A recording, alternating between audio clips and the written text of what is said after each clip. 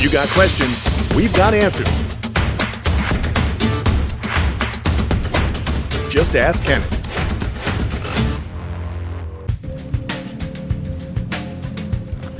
Hey, what's going on everybody? Kenan here, and it is time for another Ask Kenan or Ask Kamp Kenan question.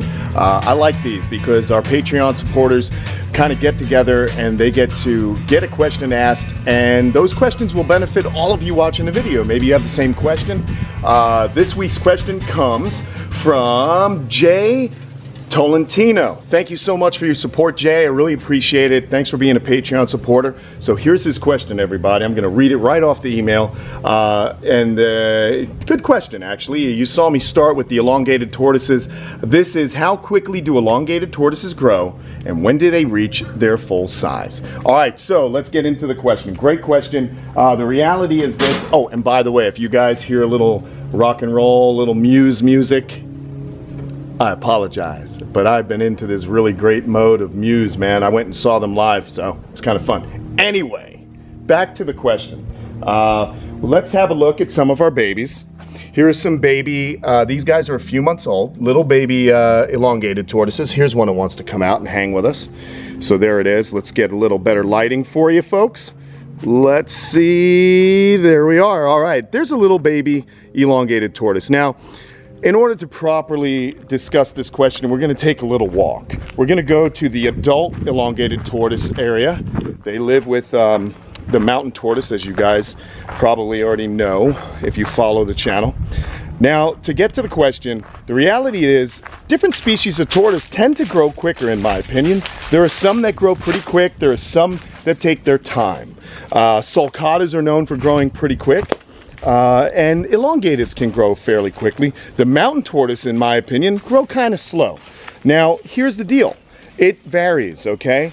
It depends on how much you're feeding them, the quality of food these animals are getting, and their habitat and so on. But here is an adult. There's an adult elongated tortoise. Here's a little guy on top.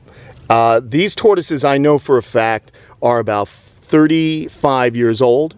They came from a friend of mine. Most of them were actually imported years ago. And so basically, guys, these tortoises here are really, really old.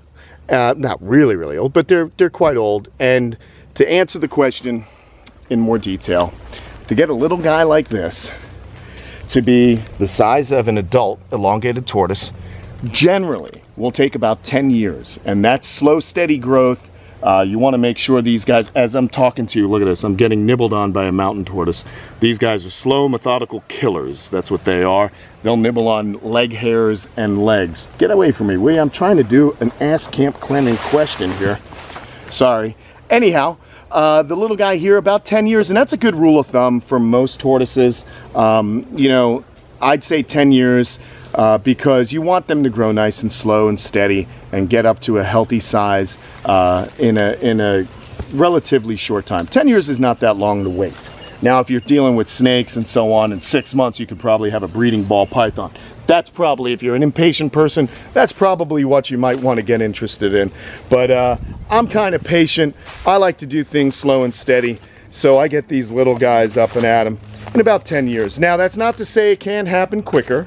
Again, remember what you're feeding them, how often you're feeding them. Many people like to power feed their animals. I like slow and steady growth, so I know that these animals are in the best possible care. We don't get that pyramiding, smooth shell growth, consistent shell growth. All that stuff's very important. So that would be my advice, and that also works with other tortoises. I'd say Sulcata 10 years or 40 pounds before they're breedable. You know, the other thing that's interesting is that these animals basically continue to grow, and so many of the largest ones have been pulled out of the environment either for food or the pet trade that we really don't know. We just haven't kept them long enough in captivity to really know how long or how big these guys can get. So there he is. Here's some more little elongated tortoises. I got them kind of hanging out here with a couple of redfoots. But we have a lot of elongated tortoises, folks. So if you're interested in one of these fine little beauties here from Kamp Kenan, they are for sale. Elongated tortoises are $150 plus shipping, which is $65 west of the Mississippi and $55 east of the Mississippi. Great little tortoise. They do so well. They're cool tolerant, and they love high humidity. So I'm gonna get in here and spray all this out, clean everything up, because that's what I was doing when I got the question. So I hope you guys appreciated the question. Thanks for being a Patreon supporter. I want to shout him out one more time. My nice Italian friend, Mr. Tolentino. Thank you very much for doing that, Jay. I appreciate it, and I hope that answers your question. And help a few more people out as well. All right, back to work here on my little farm. Talk to you soon.